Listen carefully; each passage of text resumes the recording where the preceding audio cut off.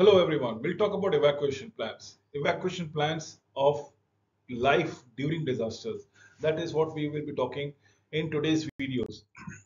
So, what is an emergency situation? We are looking at uh, unforeseen emergencies, probably workforce emergencies, which threatens your employees, which threatens your customer, which threatens the public, disrupts or shut down the operation completely, causes physical or environmental damages drastically, and that is what we are looking as emergency situation, emergency evacuation, the evacuation plan as the case might be. So what do we do in terms of reporting safety, losses and training procedures as the case might be? This is emergency and this is how we are going to evacuate life.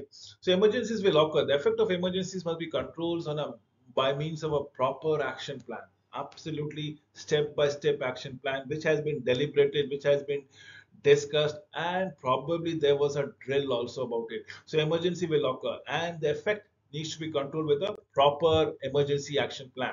It is a purpose to facilitate and organize employer and employee actions during the workplace emergency. This is most important. The mock drill that was there, probably this is reality and how you have to enact those mock drills in reality. We need to pinpoint. There should be evacuation plan. There should be exit route chart given, mentioned, stuck on the wall for the ease of everyone to understand. So element of action plan, the emergency action plan, procedures for reporting emergencies, whom to report first in, first out. Is it the top boss? You need to go around it. Is it somebody in the disaster team as the case might be? Is it the security that we are looking at into it? Evacuation procedures and emergency escape routes assignment. These are the pathways that should be earmarked and properly displayed. Remember, in a high-rise building during emergency, it is advised not to use elevators. It is advised not to use lifts. You should always use the staircase to make an exit route. So contact for the information then and there. Every information that needs to be there should be pasted at deliberately pasted at viable places. Let's say what kind of contact information in cases of emergency, who in the office needs to be touched, who in the administration needs to be informed, what about the fire department phone number, whatever the medical phone numbers, that should be kept in handy.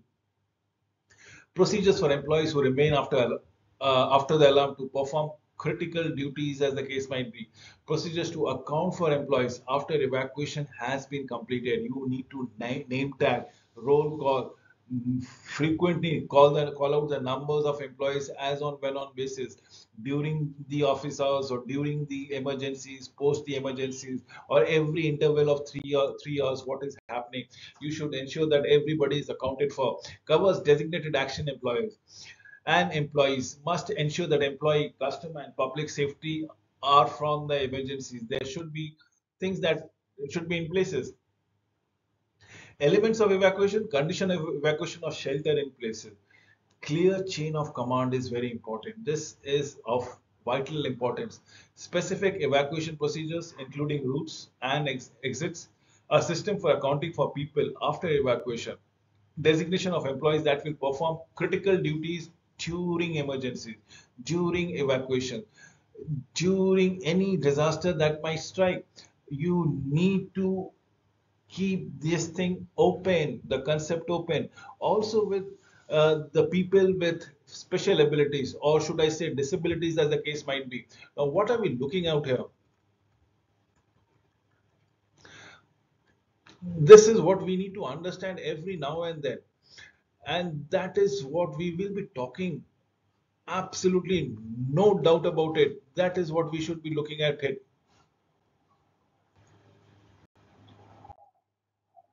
So emergency evacuation plan. One, the condition of evacuation: earthquakes, explosions, fires, floods, hurricane, tornadoes, toxic material release, radiological, biological accidents, civil disturbances, workplace violence may require evacuation opportunities. These are the things where emergency evacuation is a must, and that is what one needs to take it into consideration. I again reiterate the condition required for evacuation. That is fires, explosion, floods, earthquake, tornadoes, tsunamis, hurricanes, toxic materials, biological, radiological, civil disturbances, workplace violences, and so on, as the case might be. The other conditions for shelter in places, select an interior room or a rooms within the facility, one with probably few windows or no windows if possible, and take refuge there. Local authorities might issue shelter in place advice via radio, via television. Keep a public communication system available so that you should be able to understand what the governments are doing, what interventions have been taking places by the government per se. The chain of command, the coordinator is responsible for understanding the situation and making it clear among the people present in the vicinity whether the emergency exists require activations of emergency procedures, supervising and overseeing the emergency procedures altogether as on when on basis, notifying and coordinating the emergency services, directing the shutdown of utilities or plant operation. That is most important during the process. Then comes the specific evacuation procedures, routes and exits. Create maps for flow diagrams. Remember, the map should be always be stuck on the walls. It should be clearly and amply visible for everybody. People who are not even literate, appropriate signage use should be utilized. People who are with special abilities, or should I say bluntly disabilities, there should be a separate exit plan for them. You need to understand where the exits are located, where where's the assembly points, what equipments may be needed in an emergency. Take it with them, be with it. So I'm just giving a pictorial representations of an exit plan as the case might be. What are we looking? We have got two exit that comes around it. And you look, this is a person for with disabilities or special abilities, if we say so, and how it come across it. So we can designate it. Absolutely, we can designate the things. You look, if we have this exit plans for the people with physical disabilities here and here, then the area that has been marked for this particular exit is in a different color. For this area, it has been marked with different colors. For this particular exit or the entry plan was for a different color. Actually, this is how a building would be looking out here. Remember, this is a site for the customers to enter. For your employees, this might be the entry. For the vendors, this might be the entry. Either of them can be the entry, but this is how a proper layout of any commercial establishment would have been done. So that is what we need to understand, and that is how it should be accounted for. Accounting for individuals is establish the assembly area, designated assembly area. Everybody should aware in cases of emergency where to run to. If not whom to run to, at least where to run to. Process to account for employees and non-employees, such as suppliers and customers. Procedures for further evacuation in cases of incidents expand. If the magnitude of the disaster is increasing and probably is threatening, you need to understand what should be the evacuation plan. It's not no longer the case of assembly area. It's no longer the cases that being in the assembly area will help you to elevate the disaster. If the magnitude is increasing, you need to have a proper evacuation plan for that. So designations for employees, if any, that will remain after the evacuation alarm to perform critical duties and operation before evacuation. Yes, the key employees has to stay back and ensure that there is no one has been left behind. The key employees has to do certain other duties in terms of documentation, in terms of probably finances, finance related things, or important properties, valuable properties.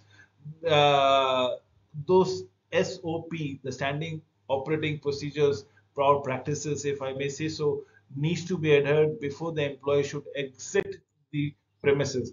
So designation and the duties, we have a team leader, we have building coordinator, we have critical operation person, the evacuation wardens, the flow monitor, the stairwell monitor, the elevator monitor, the disabilities aid, the people with who are handicapped, as in basis.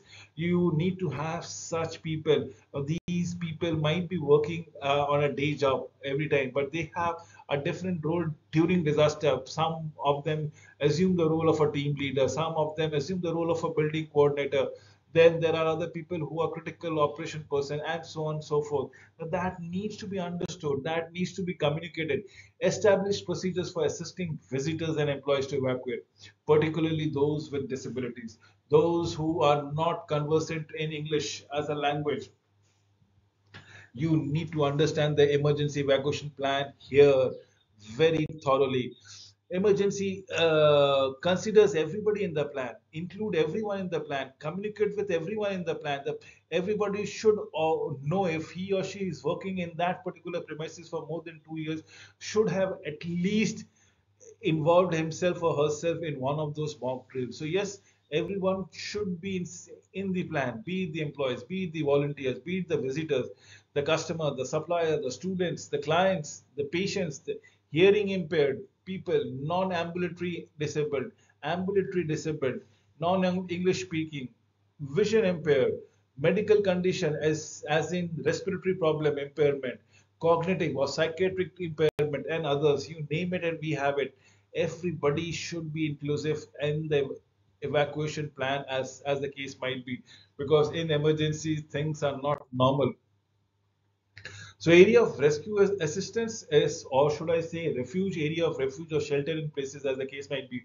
Believe me or not, the area, why do we have this shelter in places or rescue assistance? You will see there will be an amalgamation of people. The mere fact that a one human being is looking at another human being gives a sort of comfort to themselves, as in they are in a better places altogether. That is what we should be looking forward. That is what we are actually experiencing. Being in the vicinity of another individual will allow a sense of trust, a sense of self-confidence creeping in. So an area which has direct access to exit, where people who are unable to use stairs may remain temporary in safety to await for further instruction, further assistance during emergency assistance. Now, what are we talking in terms of the rescue assistance requirement, as in the location, the constraint, the size, the stairway, the weight, the two-way communication, the identification. Now, believe me or not, the area of rescue assistance will help to elevate such things. If there is size is too small for a large number of people to accommodate, you need to build certain things. You need to keep it in mind as what should be your rescue area. What is the location? Is it accessible by everyone? Even the physically disabled, even the vision impaired people. Now, how do you go around it? Is a possibility of a two-way communication mode being available in that area? Yes or no? Identification thereof. Remember, the access to disability areas, accessibility guidelines for building and facilities needs to be maintained every now and then. So general training for people. What do? We have individual roles. We have their responsibilities. We need to understand about the threats, the hazard, the protective actions, notification and warning, communication procedures, means for locating a family member in an emergency as on when on basis. If there's a PA system is public address system, as the case might be. So people are aware, even if I cannot have my friend, my family within my vicinity, but if I know my family is safe, or the public address system, if I can let my family know that I am safe, it gives a sense of confidence, it gives a sense of relief, and a mental peace to an individual. That's what the general training for people should be all about. It. They should know about what are the threats. They should know what are the hazards. They should know what are the warning signs, what to do and how to do. The communication becomes important. The individual roles are important. So emergency response procedures, how do we go across with it? Evacuation shelters, accountability procedures, location and the use of common emergency equipments. Very pertinent, absolutely pertinent. And the emergency shutdown, as the case might be.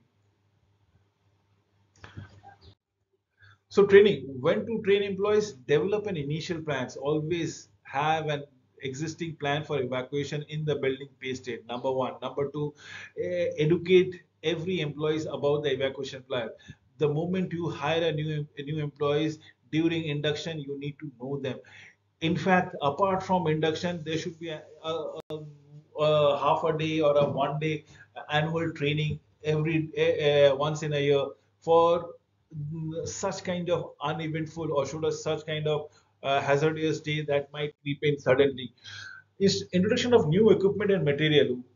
In case if we are ensuring new kind of materials, for example, the fire retardants, new materials, how to use it, what to do, what are the expiry dates, what needs to be check in. So new equipment, material, processes, workplace that affects evacuation routes, change the layout, design of the facility. If there's a change in layout and facilities from the vendor area to the storekeeping area, what changes, the employee entrance area, the customer entrance area, revised or updated emergency procedures, if any.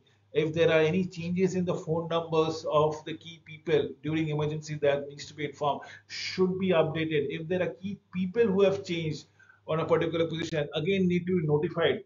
So whole practice drill as often as possible, but once in a year is a mandatory thing, because after each drill, the management and the employees can gather and evaluate the effectiveness of the call, effectiveness of the drill, identify the strength, probably even identify the weakness, so that you can improve upon it, so that you can work upon it.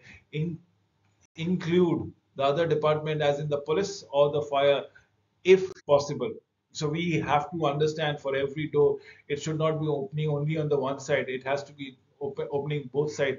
Both the exit and the entry is very important for an emergency evacuation plane. With this, I come to an end of this presentation.